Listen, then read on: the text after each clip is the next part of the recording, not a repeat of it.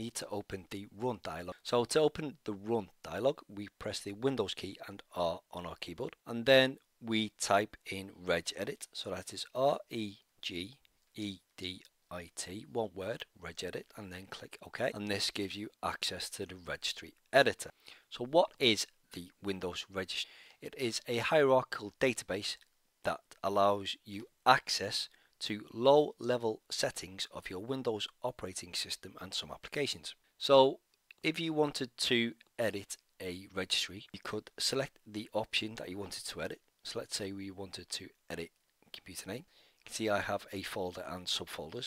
So if you click one of the subfolders, it will give you access to the registry, say computer name here, and to modify it, if you right click and select modify, you can then edit that value to something else. Now I would add caution for editing any values in the registry, just in case it has unexpected changes to your Windows operating system or the application you're editing. So to ensure you can return your registry values to what they were, I would suggest you take a backup of the registry. Now you can do that by selecting the parent folder and then selecting File and Export.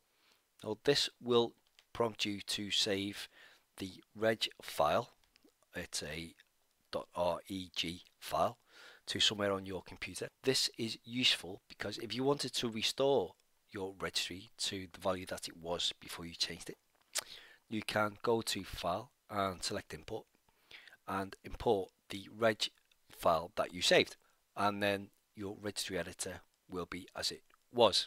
Remember to subscribe. Bye bye.